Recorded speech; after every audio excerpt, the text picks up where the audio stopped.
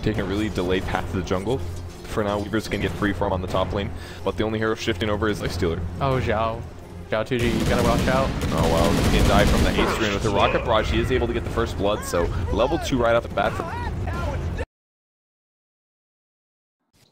Really nice early game, at least. Might see a dive on Barrett, actually. Maybe a rocket barrage is going to come through. He uses Firefly.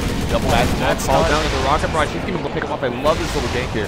Bats plus Gyro means a kill, but with Enchanters coming back, telekinesis lift and more right clicks, Gyro's going to die really easily.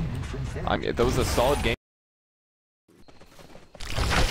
I'm really not sure maybe it's Infest that they heard, but they're going to back up. Ultimates being used on him, and that's a lot of time wasted that IC's not farming and Lineham's not getting out of. Yeah. So really nice save on there. Actually, bottom of it's going to be defended. If there's some Black Cannon going down, a glyph on the tower zone, so many TPs, but they'll get out immediately. And honestly, they don't want to press the issue here. In terms of CS, so Air doing the right thing here, just going to keep a TP, continue to farm, and wait for the actual inevitable engagement to come in. And the Bat's going to come in, stun super. Yeah, they are going to throw down the double stun, but they're going to back up from this first stun. Gyrocopter gets last hit on the tower. Might be able to get 1,000 HP, meaning Lineham can't just solo kill him. And I think Sentry saw him here. Are they going to plop down another one and catch him here? Oh, there's the initiation. I don't believe they realize it was wow. ready. Oh my god, doing so much damage. They do get the Rubik was flaming Lasso as well, but it's not the right hero in the life. He was able to right click like crazy. Lanham running for his life. The bugs are going to land on both heroes, but Lanham is going to die. That's honestly completely worth it. I can't believe anything we need to initiate with. And actually, CD going to go on Icy. Great gank here. He is going to be able to rage actually. He could actually open. Oh, he's going to just go for Moby. He's going in. Wow. 2-3 hits. Puts him low. He's going to be able to like steal the back. As well, Armlet toggle telekinesis lift, and that's a dead hero, but got a little scary for Rising.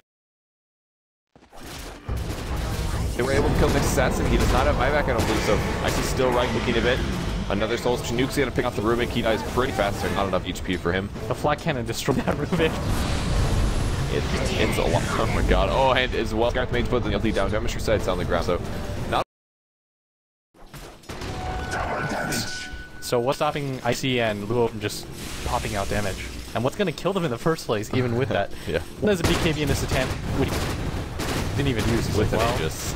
Yeah, that's a 9-second BKB, and he's had it at least 10-12 minutes. That's a good point. That was like his second item. He went like Helm of the Dominator, and then a Demon Edge, and then a BKB. And then a BKB. So it's really impressive to see people be patient with their BKBs, honestly.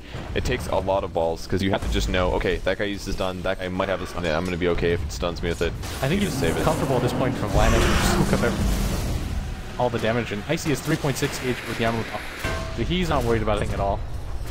I actually like how he's maxing out the homing missile before he hits 25. I think this is worth it completely. Actually going on the Gyrocopter, but it's not the right mission. Even if he somehow dies here, they did literally 0 damage. Weaver dying now. Immediately Bear's going to go down next. And that's going to be the bot racks. There's a buyback from Weaver, but there is no way it's the right choice. I mean, he had Aegis. Like, even if they somehow killed that guy, he was coming right back up and they were going to be out of burst. It's a good game. It's called Rising Stars did what they could, but it just wasn't a whole lot, right? Rattlesnake just had a really methodical win there. I mean, they took all of the outer towers. Sure, Rising Stars did a nice job and some towers back, got some map control, but when they're ready to push, they just had the setup, and I feel like their heroes were a lot stronger in a 5v5 engagement.